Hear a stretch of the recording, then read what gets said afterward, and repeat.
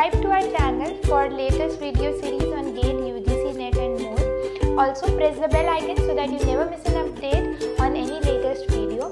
For more information you can visit our website or call on the numbers below. So now we look at Z transform of some common signals, some basic signals. So we are going to use them here and there again and again. So we are looking at them once. We are going to make a similar tables as we did for Laplace transform of some basic signals. And we are going to use their Z transforms directly from the table. So first signal that we are going to look at is unit impulse sequence, which occurs at n is equal to 0 only. So from definition we know xz is going to be summation n is equal to minus infinity to infinity del of n into z minus n. Now this del of n is going to occur for only one value of n, which is n is equal to 0, and sample of this signal at n is equal to 0 is going to be z to the power 0 or 1. Now if you see at the z transform of this signal, it is 1. So ROC is going to be the entire z plane, right? So z transform for del of n is going to be 1 with ROC entire z plane, right? Now next signal that we are going to look at is unit step sequence u of n. Okay, so now for this unit step sequence, we've already discussed this for a to the power n un. If you just put a is equal to 1, we saw that for a to the power n un, z transform that we found was z to the power minus a with mod z greater than mod a. Now if you just put a is equal to 1 in this sequence for u of n, we can see that z transform is going to be 1 by 1 minus z inverse or z by z minus 1 with ROC mod z greater than 1. Okay. So we've put all the basic signals in a single table so that you can just refer this table whenever you need to see the Z transform of these basic signals along with their ROC. So we already discussed for unit impulse signal, the Z transform is going to be 1 and ROC is going to be the entire Z plane, all values of Z. For U of n, unit step signal, unit step sequence, it is going to be 1 by 1 minus Z inverse or equivalently z by z minus 1, and ROC is going to be mod z greater than 1. Similarly for this unit step signal, which occurs for n is equal to minus infinity to 0, expression for z transform is going to be the same, right? But ROC for this signal is going to be opposite. ROC is going to be mod z less than 1. Now if you are shifting this del n with by minus m, your z transform is going to shift by minus m. We are going to look this in while we discuss properties of z transform. So ROC is going to be all z again except 0. Why? Because if m is greater than 0 or infinity if m is less than 0. See, this is because if this is a negative power, then it would be infinity to some positive power which is not defined, and if this is m is a positive number greater than 0 number, then z cannot be 0, because in that case 0 to the power minus infinity is not going to be defined. Okay, so we're going to see this whenever you're shifting a signal by m, this the z transform is going to be multiplied with z to the power minus m, right? Now we've seen z transform for this signal also. It is going to be 1 upon 1 minus a z inverse or z by z minus a. ROC is going to be mod z greater than mod a. Same expression for this signal also, 1 by 1 minus a z inverse or z by z minus a. ROC is going to be mod z less than mod a. Now if you multiply this signal with n, that is going to result in multiplication by n in time domain is going to be differentiation in z domain.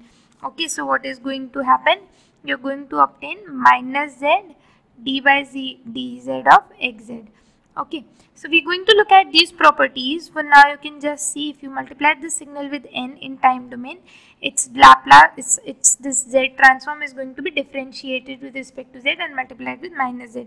When you perform all these operations, you are going to obtain a z inverse upon 1 minus 8z inverse whole square or az upon z minus a whole square with the same ROC mod z greater than mod a, right? Similarly for this other expression, even if you multiply this expression with n, you are going to obtain the same expression, az inverse upon 1 minus az inverse whole square, or az upon z minus a whole square. ROC is going to remain the same, mod z less than mod a, right? Now if you are multiplying the signal with n plus 1 a to the power n un, see z transform is going to be a linear operator. So what are you going to do? You're just going to add this function with this function. You take the LCM and add these two functions. You're going to obtain something like this, z upon z minus a whole square. Just add these two, okay? This is just addition. This is going to be a linear operator, okay? So you just add, ROC is going to be mod z greater than mod a. Now if you look at cos omega naught n, see, you have to follow the same procedure, just express it in terms of Euler's signal, then find Laplace transform, Z transform. You're going to find this expression, z square minus cos omega naught into z upon z square minus 2 cos omega naught into z plus 1. ROC is going to be mod z greater than 1. So I am not performing these operations right now here. Okay, you can just express these signals in terms of Euler's signal, then calculate the z transform. You will find a similar expression. You can just try this by yourself. Actually, we are not going to use a lot of z transformation of these signals. We are not using these signals in discrete time a lot. Mostly we are going to be concerned with these above signals only. That is why we are not deriving their z transforms. Though if you want to verify, you can just verify on your own, mod z greater than 1. Okay. When you are multiplying this cos signal with r to the power n, that is with some magnitude, then what is going to happen? Magnitude is going to come along with cos. So you are going to have z square minus r cos ohm naught into z upon z square minus 2r cos ohm naught into z plus r square, and r is going to be mod z greater than r. Okay, z square minus r cos omega naught z upon z square minus 2 r cos ohm naught z plus r square. Similarly, for this one you are going to obtain r sin ohm naught z upon z square minus 2r cos ohm naught z plus r square with ROC mod z greater than r. For this signal we have already performed. We took this in example. So we obtained 1 minus a to the power n z minus n upon 1 minus a z inverse with ROC mod z greater than 0. Right. So these are some common z transform pairs that you may encounter here and there. So you can just use their z transforms directly along with their ROCs. Now we look at some properties of the z transform. What happens when you're performing shifting in the time domain? What happens when you perform shifting in the z domain? What happens when you're multiplying with some constant? When is the z transform going to be differentiated? And so on. So we've already seen that properties of z transform are going to resemble very closely with the properties of Laplace transform. Still there may be one or two properties that may have some variation. So let us see that. First property that we see is linearity. Okay, what is linearity? If z transform of x1n is x1z with ROC r1 and z transform of x2n is x2z with ROC r2, then for a1 x1n plus a2 x2n, z transform is going to be a1 x1z plus a2 x2z, and ROC is going to be R1 intersection R2 greater than R1 intersection R2. Okay, that is, it is going to contain both of the both ROCs of these two signals separately. Okay, this is linearity property. Next property that we see is time shifting. Time shifting. What is time shifting property?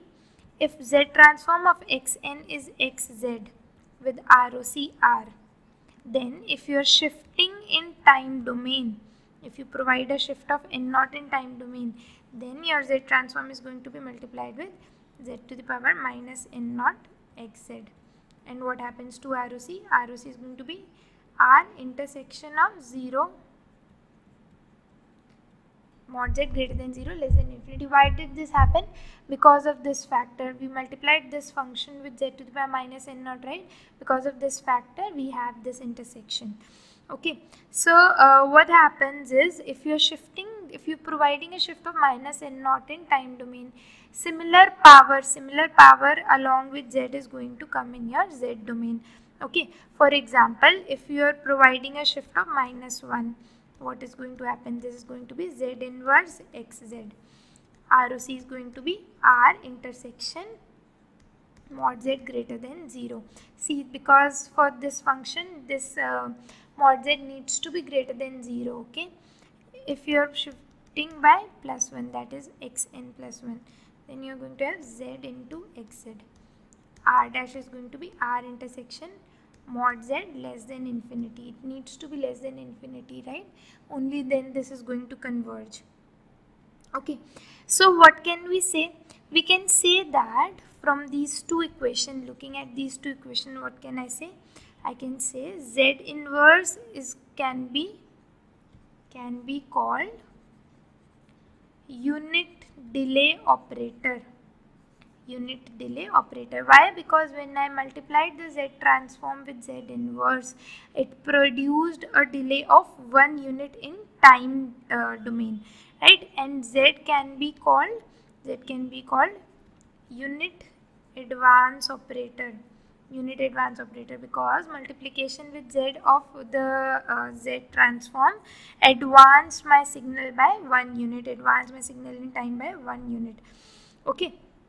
See, if you just remember S inverse, that is 1 by S, and S in Laplace domain, this 1 by S corresponded to time domain integration.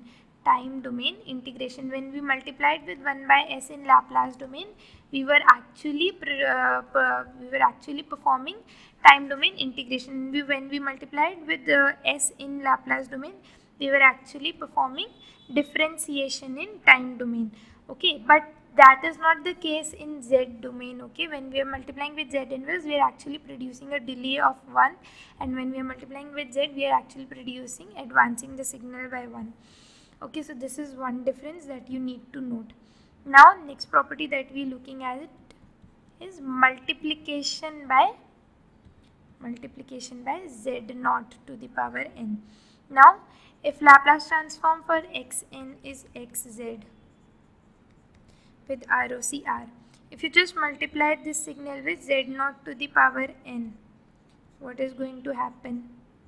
This Z naught is going to come in the denominator, and ROC is going to be mod Z naught into R. Okay, so in particular, what happens in a pole or 0 at Z is equal to Zk in xz moves to Z is equal to Z naught into Zk. Okay, ROC is going to expand or contract by the factor mod Z naught. See, why did this happen? I multiplied Z with Z naught in this expression of Z transform, right? So what is going to happen? A pole or 0, whatever, at some instance is going to move, is going to shift. That is why ROC is going to expand or contract. Okay, so there is one special case in this also, though. One special case, if you multiply it with e to the power j sigma naught n, if you are multiplying your signal with a j sigma naught n, what is going to happen? Similar, this is Z. Actually, we have put this in place of Z. So this is going to be x e power minus j sigma naught z. Okay, and ROC is going to be the same. Why? Because this is a complex, this is a completely complex number. This is not going to affect the magnitude, and when we talk about ROC, we just talk about mod of Z. This is not going to affect the mod. So all poles and zeros in this special case are simply rotated by angle ohm naught, right? And ROC is going to be unchanged. ROC depends on magnitude. Now next property that we see is time reversal. Time reversal. So if xn is having a transform xz, then x of minus n is going to have transform x1 by z. ROC is also going to reverse. Okay, so a pole or 0 in xz at z is equal to zk, some point, moves to 1 by zk. Okay, so this means this relation indicates inversion of R, reflecting the fact that a right-sided sequence becomes left-sided if time reversed. Right, which is obvious. If you just time reverse a sequence, if it was left-sided, it's going to become right-sided. That is why we've inverted the ROC accordingly. Okay, next property is multiplication by n.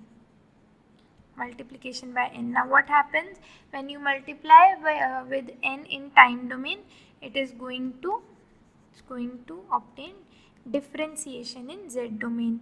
Okay, if xz was the initial z transform of xn, then when you multiply the signal with n, you're going to obtain differentiation in z domain, minus z into dxz by dz. ROC is going to be the same. Okay, we have looked at a similar property in the Laplace domain also, so you now need a lot of explanation. Next property that we are looking at is accumulation or summation. Okay, so if the transform of xn is xz, then if you just sum this signal,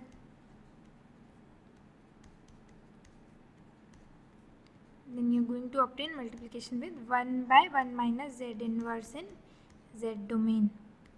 Okay, see, this is simply convolution with the unit step signal, right? We know this. When two signals are convoluted in time domain, they are going to be actually multiplication. This z transform going to be multiplied. This is actually the z transform of unit step signal. So when you're summing a signal, which means you're convoluting a signal with unit step signal, their z transforms are going to be multiplied, right? So one thing that you can note here is that comparable Laplace transform operator for integrator. Okay, let's just write it down. So for summation, we are multiplying the z transform with 1 by 1 minus z inverse, and for integration we are multiplying with 1 by s. So comparable Laplace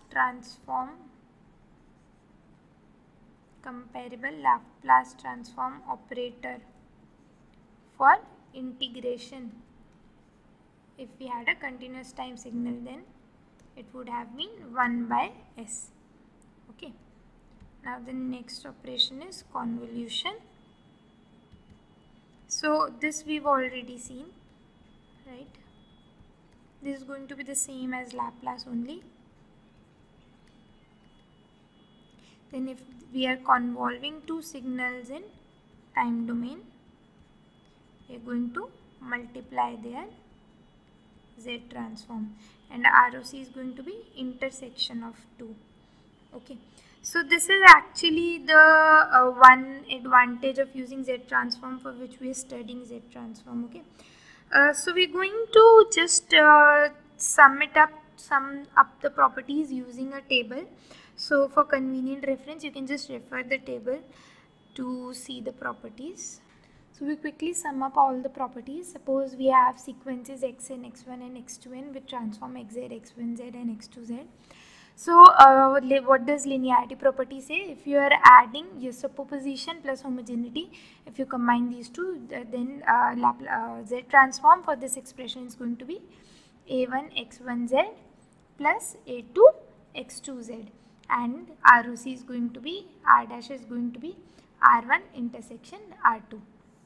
If you are shifting in time domain, then you are going to obtain multiplication with z to the power minus n naught in z domain, and ROC is going to be R intersection mod z greater than mod z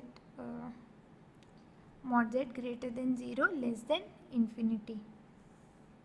If you are multiplying with z naught to the power n in this time domain, this is going to result in division by z naught in z domain, and ROC is going to be mod z naught r. This is going to contract or expand by z naught. Okay, this is just a special case of this one. In place of z naught, you are going to place e to the power j ohm naught. Right. ROC is going to remain unchanged because this is a complex number completely. It has no mod. No mod means no change in ROC. If you reverse in time, you are going to obtain x1 by z, and r dash is also going to invert. Okay, because this is going to convert a left-sided signal to right-sided signal, then ROC is also going to invert. If you are multiplying by n in time domain, this is going to result in differentiation in z domain, ROC being the same. Accumulation or summation in time domain is multiplication with 1 by 1 minus z inverse in z domain. Okay, and ROC is going to be r intersection mod z greater than 1. Fine. And convolution is going to be multiplication in z domain, ROC being intersection of the two. So now we look at proofs of these various properties that we have seen.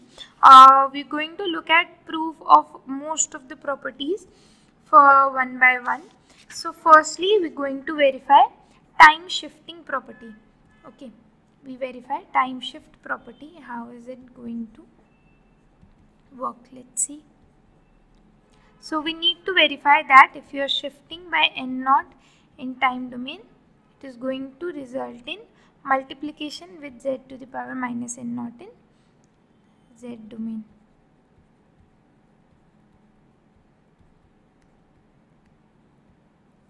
Okay, so by definition, Laplace transform of x n minus n naught is going to be summation from minus infinity to infinity x of n minus n naught into z to the power minus n. If you just change the variables, if you just consider this n minus n naught as m, then what is going to happen? This is going to be summation. See, if you put the limits here for n, limits for m are also going to be same. So this is going to be summation from minus infinity to infinity x of m. In place of n, what do I put? M plus n naught. So this is going to be z of minus m plus n naught. Now see, this z to the power minus n naught is independent of the summation, where summation is with respect to m. So I can just take it out. This is going to be summation m from minus infinity to infinity x of m z of minus m. Now if you just look at this expression carefully, this is actually the z transform of xm. So this is going to be z minus n naught into xz. Right, now see, because of the multiplication by this term, because of this term z to the power minus n naught, for n naught greater than 0, additional poles are introduced at z is equal to 0 and will be deleted at z is equal to infinity. Similarly, if this is a negative number, then what is going to happen? Additional zeros are introduced at z is equal to 0 and will be deleted at z is equal to infinity. Therefore, we cannot include the point z is equal to 0 and z is equal to infinity from the ROC. Therefore, what is going to happen? If initially ROC was R, now new ROC cannot have these points, cannot have points mod z is equal to 0 or mod equal to infinity. That is why we have excluded these 2 points, because if any of these values for z occur, then ROC would not be defined. Right. Next we verify multiplication with z naught to the power n property. That is, multiplication with z naught to the power n with the signal is going to result in division by z naught. And what happens with the ROC? ROC gets multiplied with z naught. Right. So by definition, if you try to find z transform for this signal, what is it going to be? Summation from minus infinity to infinity z naught to the power n xn z minus n, right? So what can I write it as? I can write it as summation from minus infinity to infinity xn into z upon z naught to the power minus n. Now see, now look at this expression carefully. When we have z here, when we have z to the power minus n here, we say that this is equal to x of z, right? When we've just changed the variable, this variable got replaced by z naught. So what can we say? This is equal to x of z by z naught, right? Now see what happens. A pole or 0 which was occurring at z is equal to zk in xz moves to, see, okay, I'm going to write it better. A pole or 0 whatever at z is equal to zk in xz, that is a pole which occurred at this point in xz. What happens to it now? This is actually, if you see, this is actually scaling in this variable, right? Scaling in z domain. So what happens to that pole? It moves to z is equal to z naught zk. Every point is going to be multiplied with z naught, right? So it moves to z is equal to z naught zk. And what happens to the ROC? ROC expands or contracts depending on value of z naught. Expands or contracts by the factor mod z naught. Therefore, what happens to ROC? New ROC becomes mod z naught into R. Okay, this is why we are having this change in ROC. Okay, fine. So this is what our property was. Now look at the next property. So next we verify multiplication by R n or differentiation in z property. That is, multiplication with n in time domain is going to result in differentiation in z domain, the ROC remaining the same, right? Now from definition you know that xz is equal to summation from minus infinity to infinity xn z to the power minus n. Now what do? I differentiate both sides with respect to z. Differentiate both sides with respect to z. What do I obtain? I obtain dxz by dz is equal to summation n is equal to minus infinity to infinity. There is no term of z here, so directly I am going to differentiate it. What do I obtain? Minus n xn z to the power minus n minus 1. Right? Now if you take this minus sign and one z here, what do you get? Minus z dxz by dz is equal to summation n is equal to minus infinity to infinity. I am writing these two terms together. Right? Now if there was xn here, we say that this is the z transformation of xn. Since now you have nxn, so you can say that this is z transformation of nxn. Okay, so if you just find z transformation of nxn, you are going to obtain minus z dxz by dz, right? And ROC is not going to change. Okay, ROC is going to be the same. Fine. So next we try to verify the convolution property. Now we are going to verify the convolution property, that is, if we are convoluting in time domain, we are going to obtain multiplication in z domain, right? Now see, you know by definition that output for a system is given by convolution of the two signals. How is this convolution defined? This is summation from k minus infinity to infinity x1k into x2 of n minus k. Now what do? If I try to find out yz, that is, if I try to find out z transform for this yn, what do I need to do? Summation n minus infinity to infinity of this complete expression.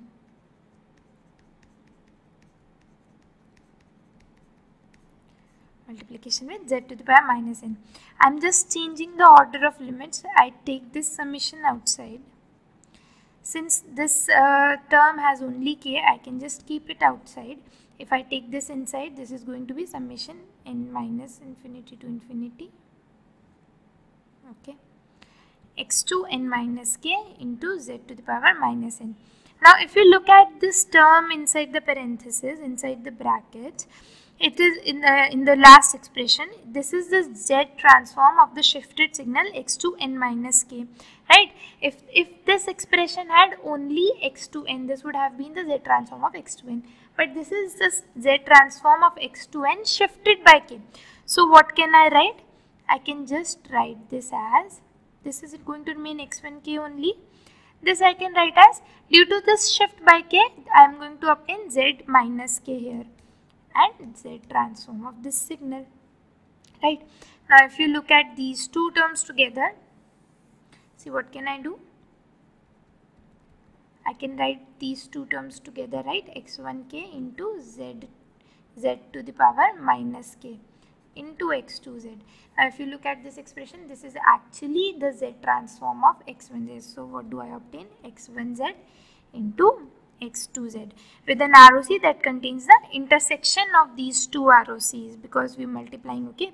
If a 0-1 transform cancels a polar further, ROC of yz may be larger. So we conclude that ROC is going to be greater than intersection of these two ROCs. Fine. So this is how we are verifying the convolution property. Now the last property that we are going to verify is the accumulation property, accumulation or summation property. So what does this accumulation property say? Summation of k from minus infinity to infinity xk is going to have transform 1 by 1 minus z inverse xz, okay, or z by z minus 1 into xz. So now what I was saying is, suppose this is a new signal yn, which is equal to summation k is equal to minus infinity. Okay, sorry, these limits we have taken wrong. These are summation k is equal to minus infinity to n, okay, xk. I am assuming this is a new signal, so I can write this as convolution of xn with un. Okay, already we have seen that convoluting any signal with unit step signal gives the summation of that signal or integration of that signal. Now using the convolution property, what can you write? Yz is equal to xz into, what is the Z transform of un? 1 by 1 minus z inverse, or z by z minus 1. Right? This is what accumulation properties say. Now if you look at the ROC, it is going to include the intersection of these two, okay, right, as we have seen in convolution property.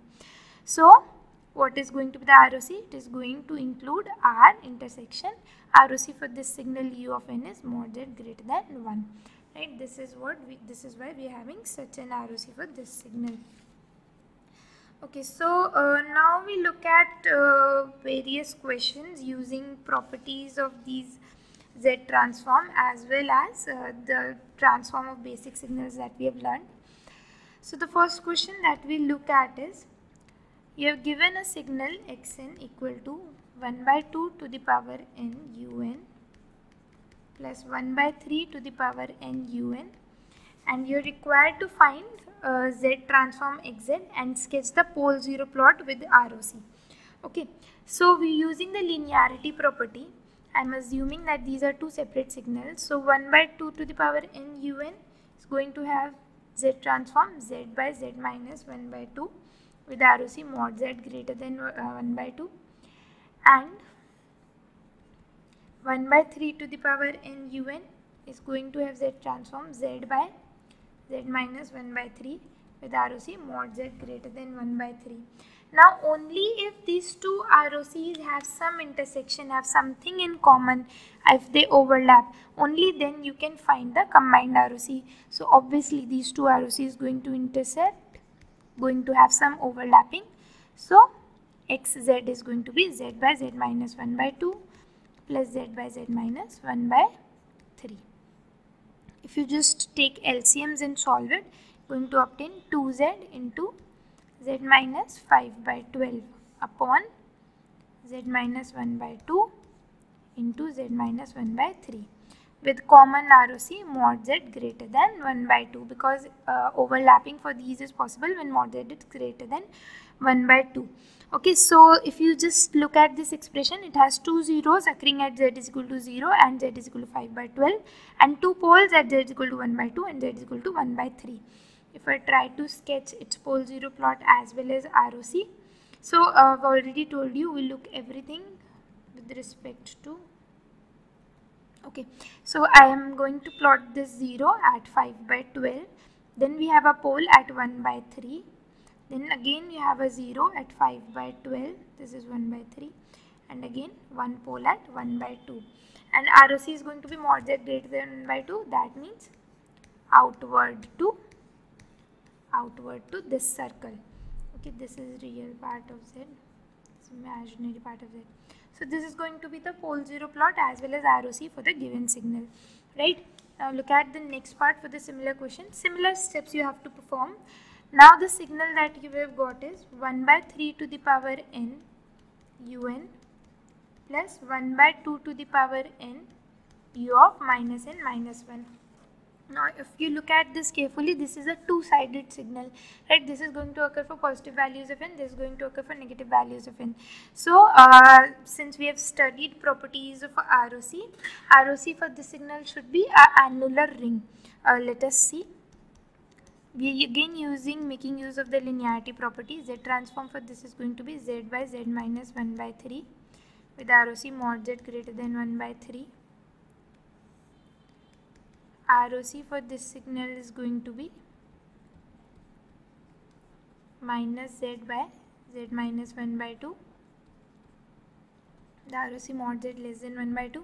Now since these two also have overlapping, right, they ROC, they have some common intersection points, so we can obtain combined z transform, which is going to be z by z minus 1 by 3 minus z by z minus 1 by 2. Again, if you just solve this, you're going to obtain minus 1 by 6z upon z minus 1 by 2 into z minus 1 by 3. Now this has a 0 at z is equal to 0 and two poles at z is equal to 1 by 2 and z is equal to 1 by 3. So if you just sketch it, you're going to have a 0 occurring here. Then you have two poles at 1 by 3 and 1 by 2.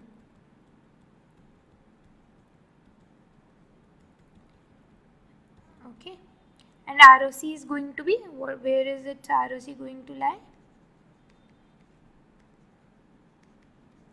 ROC is going to lie between 1 by 2, 1 by 3 and 1 by 2. This is going to be 1 by 3, this is going to be 1 by 2. So if you try to sketch the ROC, this is how it is going to look like, lying between the two poles, right? Okay, now look at the last part for this question. They've given x of n is equal to 1 by 2 to the power n un plus 1 by 3 to the power n u of minus n minus 1. Now see, if you try to find out Laplace, Z transform for this part, see what is going to happen.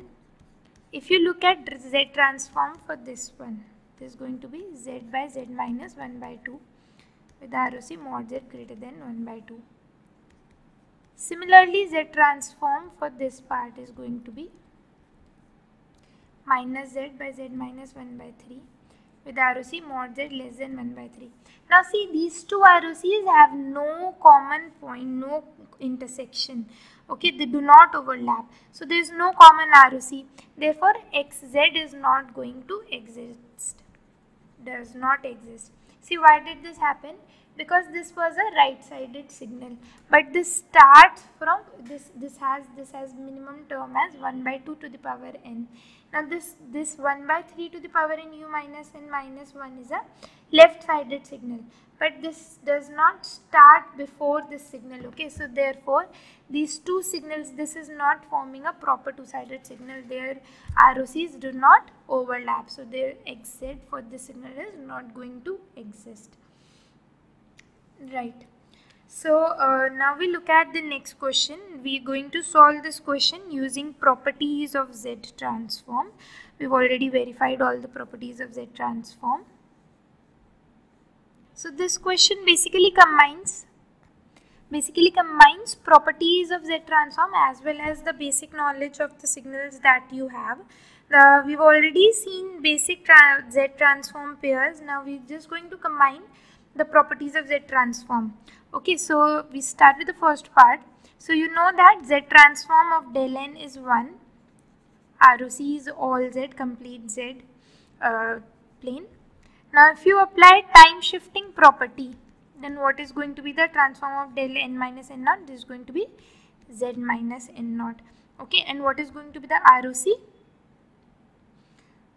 Mod Z greater than 0 if n naught is greater than 0, and mod Z less than infinity if n naught is less than 0, right? Similarly, look at the second part. So we know that transform of u of n is Z by Z minus 1, right, with ROC mod Z greater than 1. Again you apply the time shifting property, then transform for u n minus n naught is going to be Z minus n naught into Z by Z minus 1, okay, which can be combinedly written as Z to the power minus n naught minus 1 upon Z minus 1. And what is going to be the ROC? 1 mod Z greater than 1 less than infinity. Okay, why? Because we've included this mod Z less than infinity because we do not want Z to take value as infinity, otherwise this function is going to be undefined, right? Now look at the next part. So for a to the power n un, we know Z transform is Z by Z minus a with ROC mod Z greater than mod a. Now we have just provided a shift in n, right? Shifting in time domain. What happens when you provide a shift of plus 1? You're going to get multiplication with Z.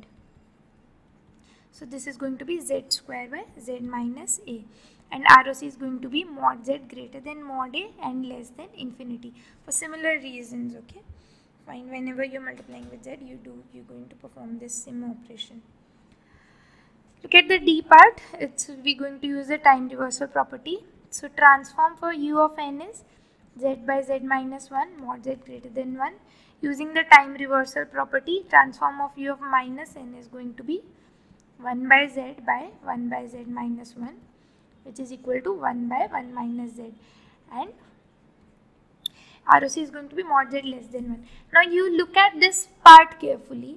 See, when we calculate Z transform for u of minus n minus 1, we get the similar expression with this ROC. But expression for u of minus n is different. It is not the same. Okay, that is why u of n minus n minus 1 and u of minus n are two different signals. Okay, opposite signal for u of n is actually u of minus n minus 1, not this signal, because this occurs for value of n is equal to 0 also. Okay, this is having an extra sample. Fine. Now look at the next part anyway. So again we are going to use time reversal property. Z transform for this signal is Z by Z minus a with ROC mod Z greater than mod a. If you use time reversal property, you are going to get 1 by Z upon 1 by Z minus a or 1 by 1 minus az with ROC mod Z less than 1 by mod a. Inversion, right? We discussed this. Whenever we are going to reverse in time, ROC is going to invert. Fine. Now look at the next question. So they are asking you to find the Z transform of these sequences. First one is n a to the power n un, and the second one is n a to the power n minus 1 un. Basically you have to make use of the different properties that we have learned and find the Z transform.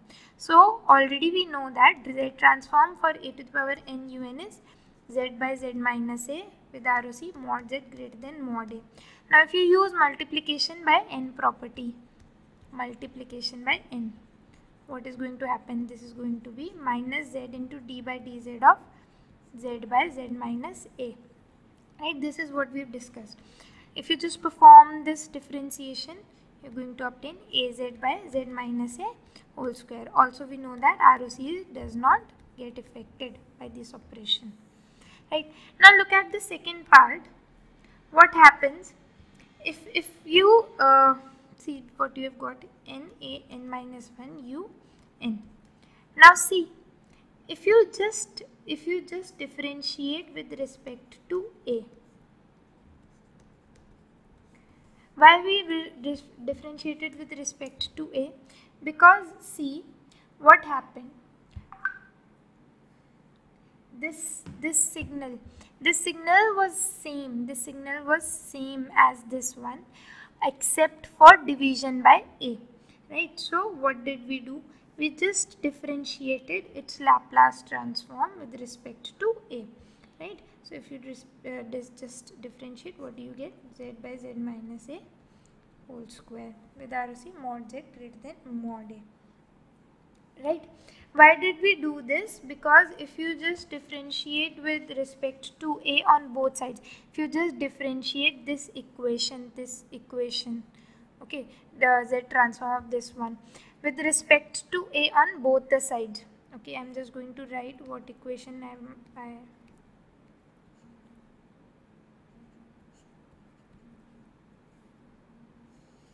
okay, if you just differentiate this equation on both the sides with respect to A, you're going to get this. Okay, you can get this. Fine. So this is how we are going to solve problems on Z transform. Next, we are going to look at inverse Z transform. In a similar way as we looked at inverse Laplace transform, there are several ways to find inverse Z transform.